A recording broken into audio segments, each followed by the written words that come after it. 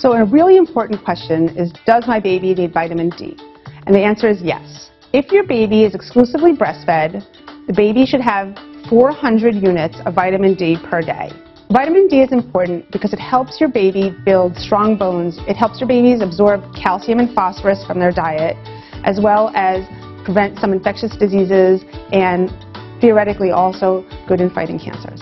Vitamin D is available over the counter in drops. There are many different brands that make vitamin D. What I would look for is the brand that's most concentrated.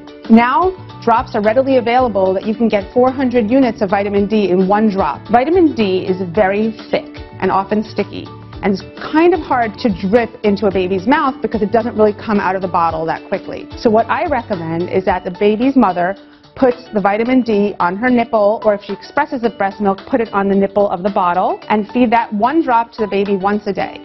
Baby needs 400 units of vitamin D daily while they're being breastfed. If a baby is on formula, formula in the United States is actually fortified with vitamin D, and you do not have to add vitamin D drops into their diet. Once a baby transitions, if they transition from breast milk to formula, you can stop giving that drop daily, and you know that they'll get all the vitamin D from the formula. Of course, sunlight is a great source of vitamin D, but babies spend the majority of their time indoors.